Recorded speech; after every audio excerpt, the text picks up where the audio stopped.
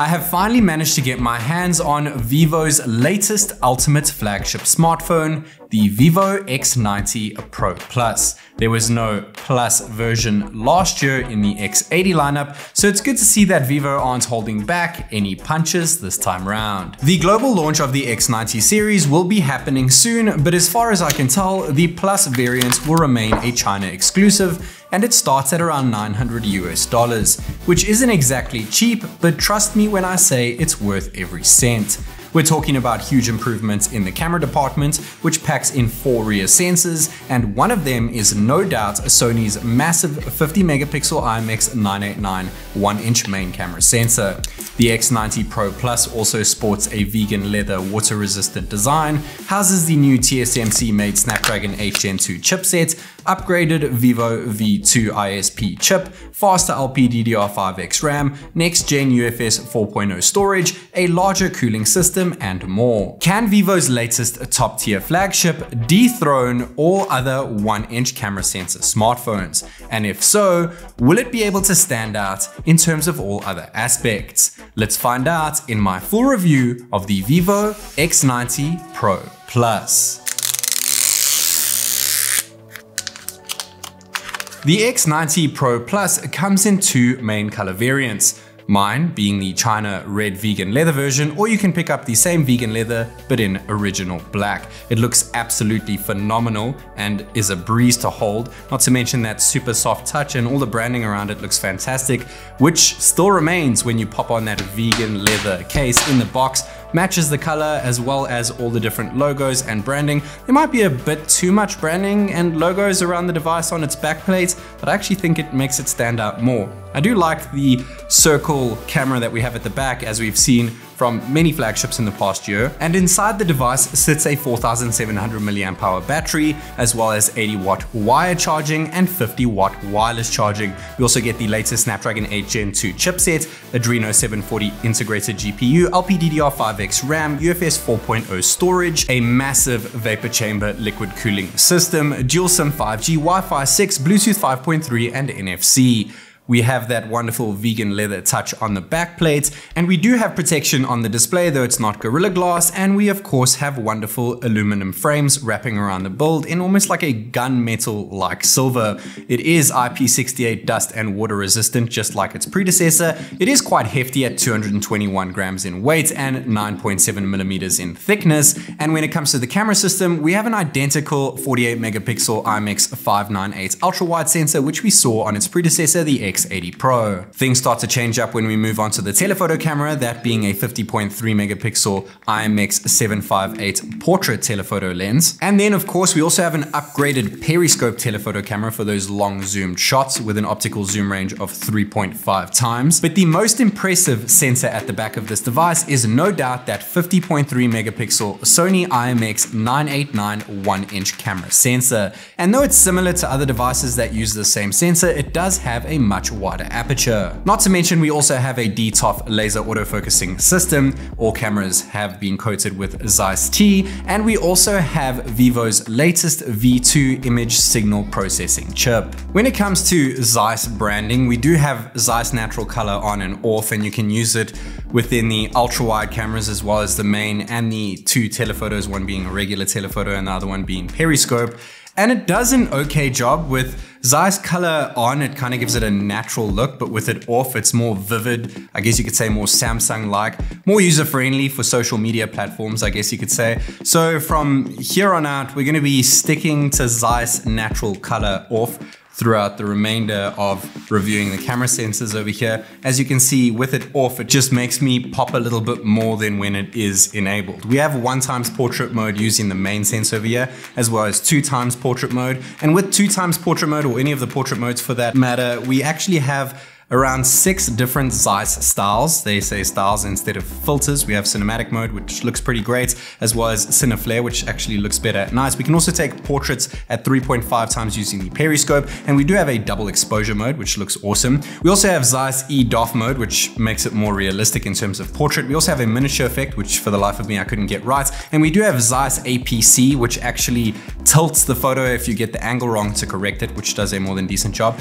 We have macro mode over here, which actually takes pleasing results with the ultra wide sensor. And moving on to the ultra wide sensor, we have 48 megapixel native. We can bin it down, 4:1 binning to 12 megapixels. We can do the same with the main from 50.3 megapixels down to 12.58 megapixels, and it looks absolutely fantastic thanks to that 1-inch sensor. We also have 2x optical zoom thanks to the first telephoto, which we can take at native and bin down resolution. And the periscope can shoot at native 64 megapixel at 3.5x optical zoom or bin down to almost 16 megapixels. Then the periscope continues the trend and takes all the digital zoom shots all the way up to 100 times zoom, and they look pretty good. I would say up to about 50 times digital zoom. As soon as we hit 70 times, it starts to get a bit wonky, and 100 times is not really viewable, I guess you could say. We can record 4K 30 FPS and automatically switch from ultra wide to main to telephoto to periscope cameras over here, and it does a seamless job, but that is capped at 30 FPS.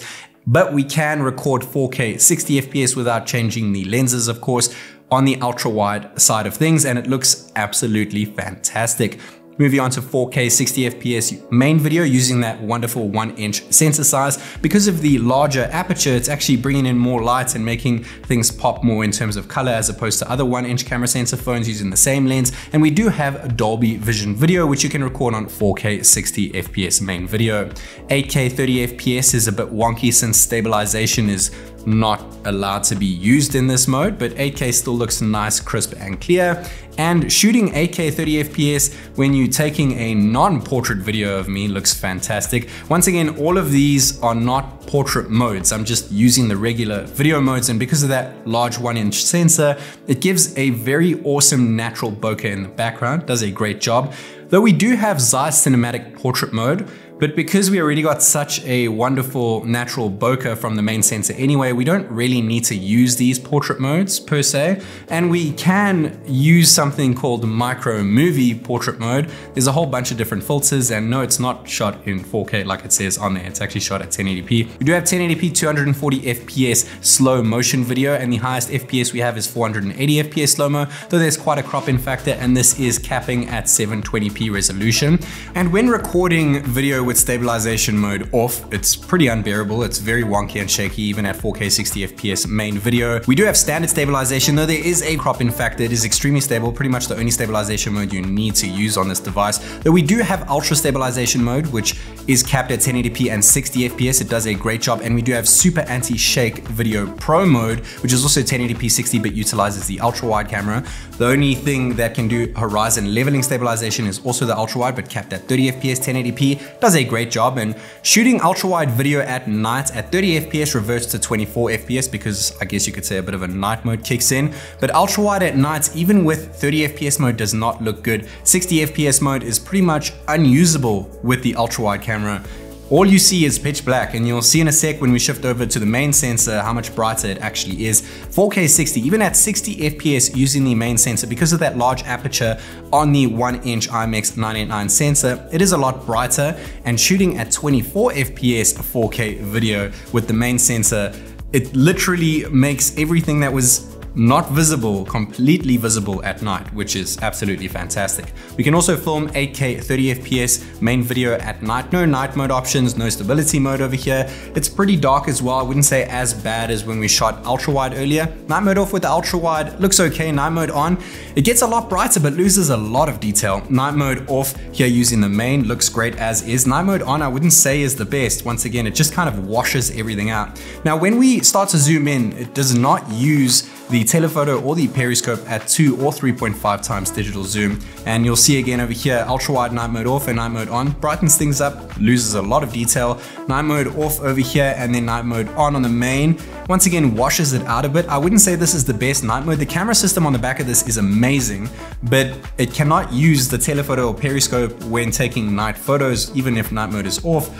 And you'll see as we go to start zooming in further, but ultra wide again with night mode on looks great. Main with night mode off looks honestly the best, and night mode on brightens things up a bit. In this shot, it actually does more than less. And when we shift over to 2 times zoom, it's not optical, it's digital, and 3.5 is the same with night mode off or on, doesn't use the telephoto or periscope like I mentioned so many times. I feel like I have to keep repeating myself. Even at 10 times digital zoom, we're still not using the periscope, but at 30 times, the periscope finally kicks in with night mode off or on, and the night mode options here don't actually make a difference at all. It's not night and day, it's night and night. There's no difference whatsoever, even all the way up to 100 times digital zoom using the periscope sensor. Now we can take a long exposure shot. I kind of just moved my hand here. It looks pretty great. And astro mode is absolutely phenomenal. We also have super moon mode here at 1x. You can't do ultra wide with it.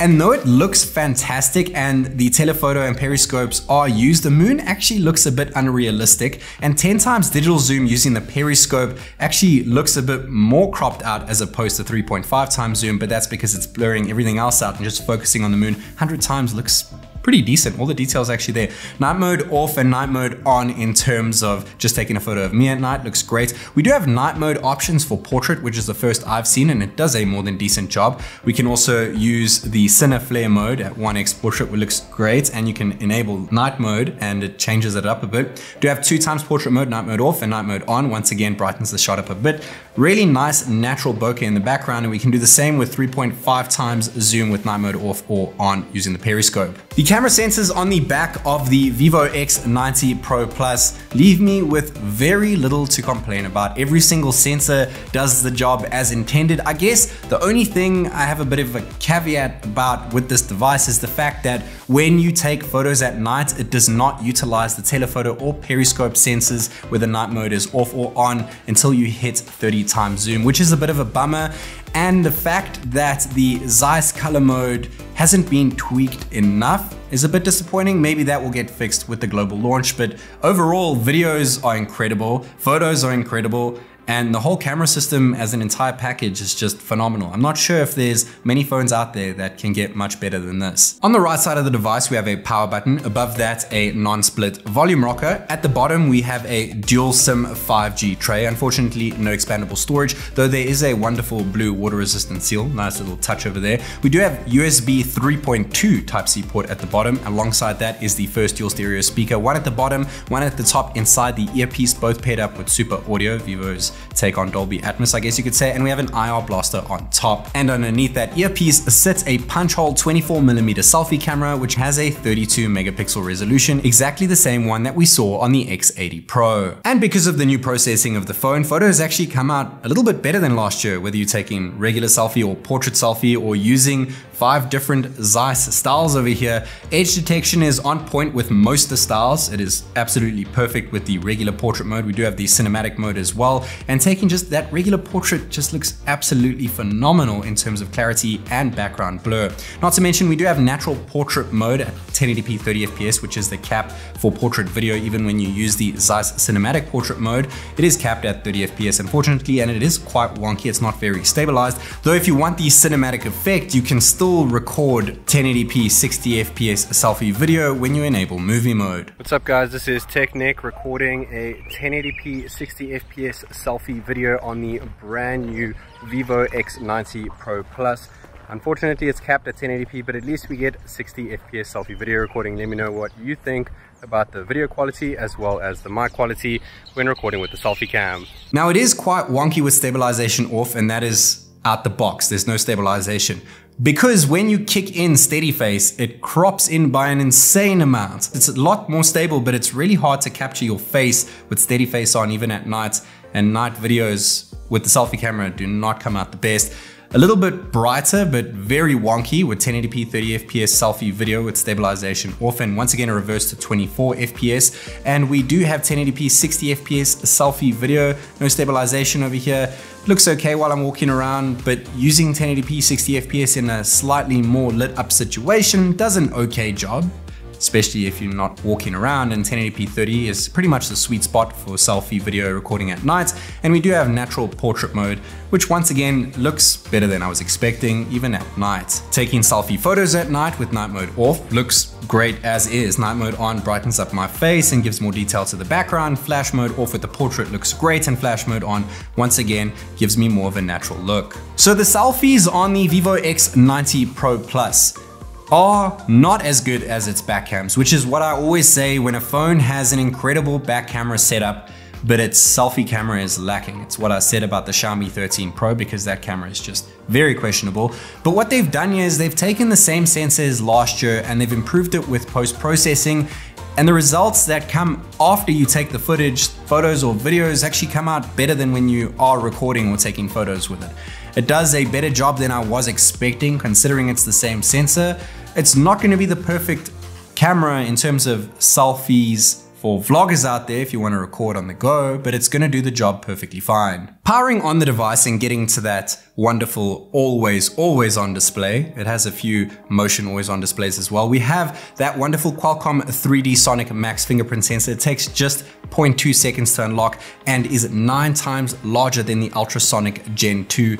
It is absolutely massive, and to register your finger, it just takes one tap. It is my favorite thing about this phone.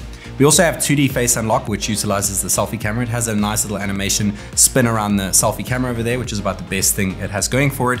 And we do have a 6.78 inch LTPO 4.0 E6 AMOLED display. It is a curved display with an aspect ratio of 20:9, and it is 1.07 billion colors with 10-bit colors, supports HDR10 Plus and Dolby Vision content, and hits a peak brightness of 1800 nits, which is one of the brightest panels I've ever seen.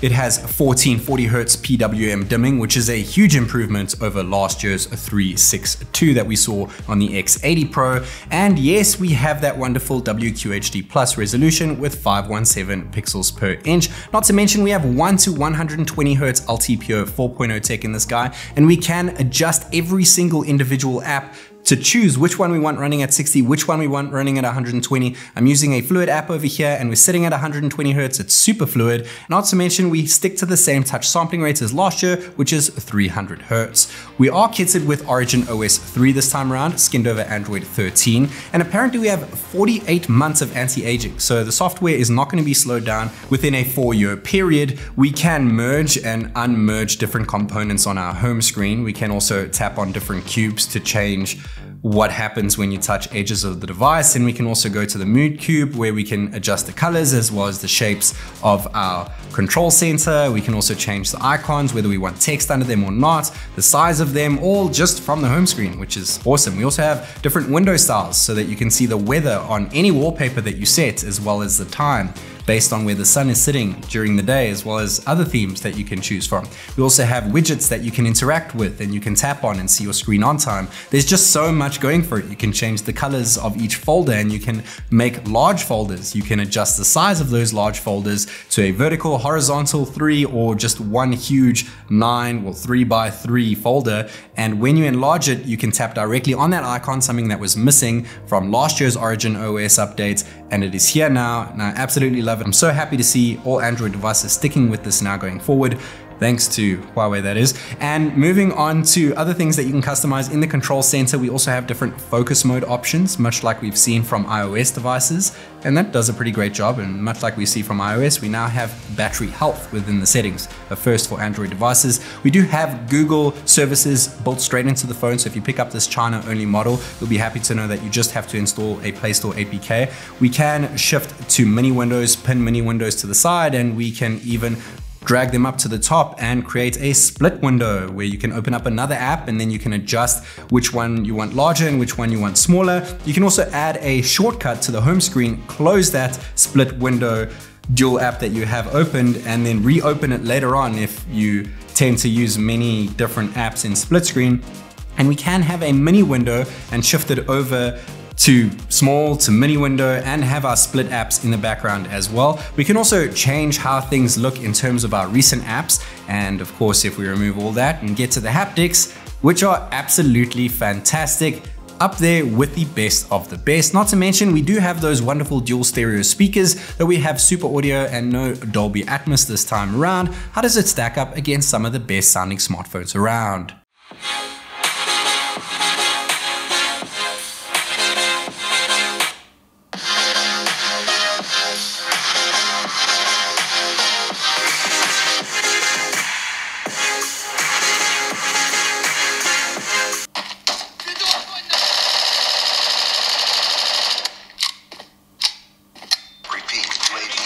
Standing by. 'Care package on standby.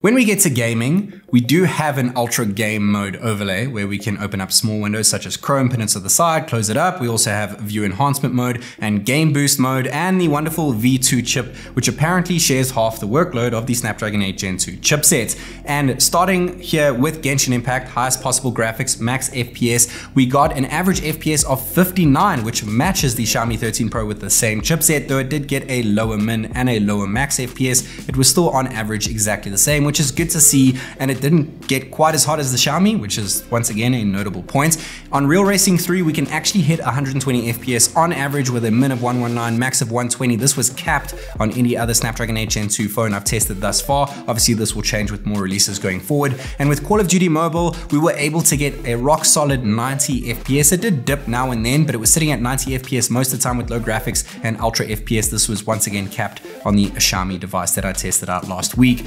And moving on to our next app, our next game, that is being Bullet Force Ultra Graphics Max FPS. This is the only game I actually encountered where it was capping at 60 FPS. Hopefully this gets support before the global launch of the X90 series, but overall I'm very happy with gaming performance. Now moving on to the actual hardware, we do have 12 gigs of LPDDR5X RAM, which can be extended by an additional 8 gigs of RAM, bringing it up to a total of 20 gigs. And we have that wonderful Snapdragon 8 Gen 2 octa-core CPU, which is streaks ahead of its predecessor. And yes, it is indeed manufactured by TSMC. And we have boost performance mode this time around, and using that and the new chipset, we got an AnTuTu score of 1,291,420 points, which beats every other Snapdragon 8 Gen 2 chipset I have personally tested.